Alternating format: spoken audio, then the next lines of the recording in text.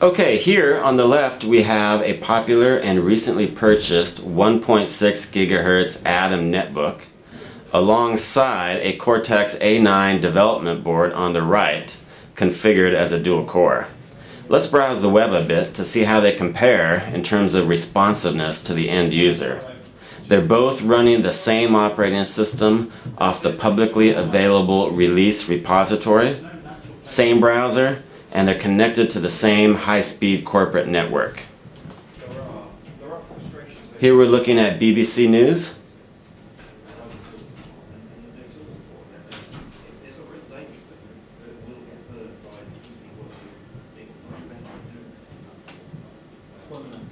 We can see that the rendering performance is extremely competitive, and at Engadget we have large graphics. Scrolling works well. Now the netbook has a graphics accelerator while the development board does not. Certainly end products would have a graphics accelerator, so the netbook has an artificial advantage in this case. But the scrolling works extremely well. Back to Google, over to a super popular Web 2.0 site, Google Maps. Let's look around a little bit, see the graphics, the pictures, more pictures.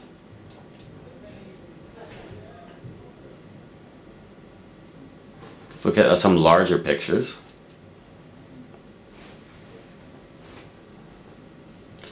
And now we head back to my favorite home page.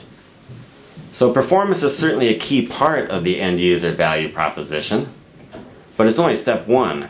As form factors shrink, power efficiency and battery life will increasingly drive market success. And we should note that ARM processors have been attached to very small batteries for well over 10 years now. Now finally, while the Atom netbook is running at 1.6 gigahertz, the Cortex-A9 development board on the right is running at just 500 megahertz.